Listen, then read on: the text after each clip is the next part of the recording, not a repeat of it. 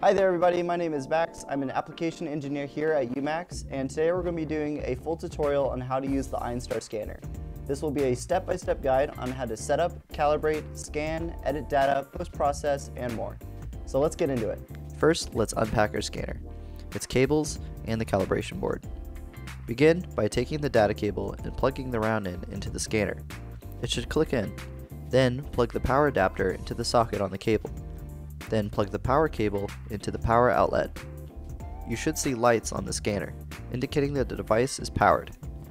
Then plug the USB side of the data cable into your computer. Now, install the latest software from the official website. The link is in the description. When you start the program, check to see if the program recognizes the device as online. In the top leftmost tab, you should see the name of the product. If instead you see Device Offline, reconnect your scanner and press the circle button right under it. Now let's get to calibration. We recommend calibration every time you move your workstation, whenever the scanner receives a knock or drop, and whenever you notice reduced performance or strange behavior. Calibration is simple. Place the board down flat in the position shown. Hold the scanner at the indicated angle for the current calibration step. Bring the scanner closer or further from the board as needed until all the boxes on screen are lit up. Make sure you maintain the angle of the scanner and keep it aimed at the center while doing this. It might be a little tricky at first, but once you've done it a few times, it's very quick and easy. Once you're done with that, flip the board over and do the white balance calibration. This is a simple one-step calibration where you hold the scanner parallel to the board and raise it to the correct distance. Now we are almost ready to begin our scan. Let's choose our project settings. First, scan mode. Portrait mode is good for scanning human subjects. It can scan just portraits or the entire body. I'll give you 3 guesses as to what object scanning mode is for. Our object size mode will modify the scanner settings to make it easier to scan objects of their respective size. Personally, I recommend medium to large object mode for most objects, as it increases the field of view and makes it easier to maintain tracking and just makes scanning in general a lot easier. Then there's alignment modes. Alignment modes are how our scanner knows where it is relative to our subject, or how it maintains tracking. Feature tracking uses geometric features. This is great for when you don't want to use markers on your subject, but your subject must have rich features for it to work, and it can sometimes have issues with patterned or symmetrical areas, which is why I usually recommend hybrid tracking, which lets us use both markers and features for alignment. With this mode, we can simply put markers only where the feature tracking falters. There is also just marker tracking. Texture alignment uses the appearance of the surface to align. It should work well on colorful, non-plane surfaces. Resolution determines the quality of our scan data. It also affects the file size and processing times of our data. Let's get into scanning with object mode. Let's take a look at some of the options on the left. Brightness is important to tune so that our data will be of good quality. Our tracking will be easier to maintain, and our texture will look more realistic. We will adjust this when we are scanning using the controls on the scanner itself, though you can also tweak it here. Working distance will control the distance our scanner should be at while scanning. Working distance will control the distance our scanner should be relative to our subject while scanning. Data quality indicator will display a color-coordinated overlay on our scanned data, letting us know if we should rescan certain areas to improve the quality. Texture flashing uses an additional light on the scanner.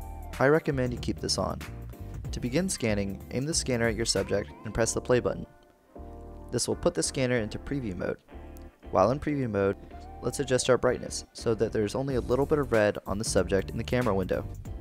To adjust brightness while scanning, we can double tap the play button, which will make it so the plus and minus buttons of the scanner will adjust the brightness.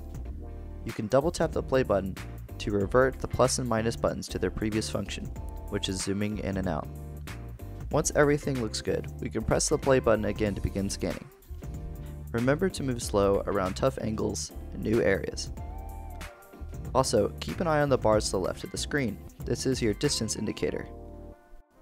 We can press the play button once to pause the scan.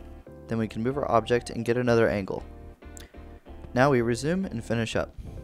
Let's talk about data editing. When your scan is paused, you can use these selection tools to select parts of your data by holding down Shift and dragging over the portion you want to select with your mouse.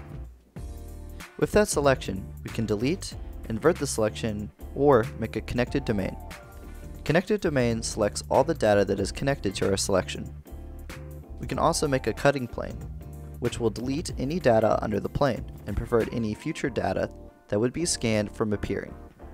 We can make a cutting plane by either drawing a line or selecting data. The cutting plane can also be deleted later and adjusted. Now let's generate point clouds, which will refine and filter our scan, and we can get a better view of what the scan might look like when it becomes a mesh. We can also continue to work on it after we've done this. One thing we can do after we've generated point clouds is look at our project groups. Here I've cut our data in half to help demonstrate project groups. Project groups are a way to have multiple separate scans in the same project file. We can even align them together, which is very useful for large objects and techniques such as digital assembly, or objects that can't be scanned in one piece for whatever reason. To make a project group, go to the Project Groups tab. It's only visible when point clouds have been generated. Press this button to make a new project group. Now we have a clean slate to work with, but our other scan is still here. Now let's say we needed to scan this object in two parts. We can scan the other part in this project group. Now that we're done, and we've generated point clouds for this project group, we can align both groups together. Press this button. Select the groups here to place them in the windows for alignment. Choose a method. We can align by features, markers, or by selecting common points. Your groups must share common data in order to be aligned together. Selecting of common points is done by holding Shift and clicking. When you have finished and your scan data looks good, we can push this button to turn our point cloud data into a Mesh 3D model. We have many settings here to play around with. Most are self-explanatory. Mesh optimization will add more resolution in curved areas. Usually I go with recommended settings. Watertight meshing will seal any gaps in the mesh. However, it should only be used for smaller gaps, as larger ones will result in a very messy blob-like structure forming.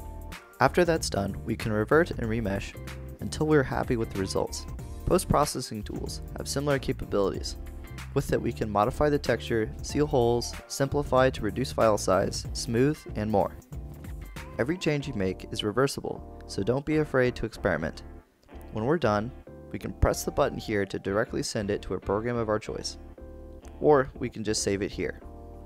There's also some measurement tools available for our mesh, including distance, surface area, and volume. Some of the measurement tools require you to select areas of data or points. Selection is controlled the same way it is in every other part of the program, by holding Shift and using your mouse. Let's talk briefly about portrait mode before we end the video. Portrait mode works very similarly to the object mode, but there are a few things you should be aware of. There's an extra option for hair mode, which will make it easier to capture hair. But even with this, you should make sure your subject's hair is kept in voluminous clumps rather than scattered strands.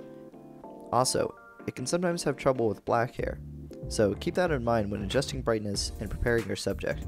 Don't go too overboard with the brightness though, even if you can't capture your subject's hair. Otherwise, your texture will be extremely grainy. Einstar is also eye safe, so feel free to capture your subject with their eyes open. When scanning, make sure to start with the face and head and do not return to these areas. Even the best subject will subtly move their facial muscles and eyes.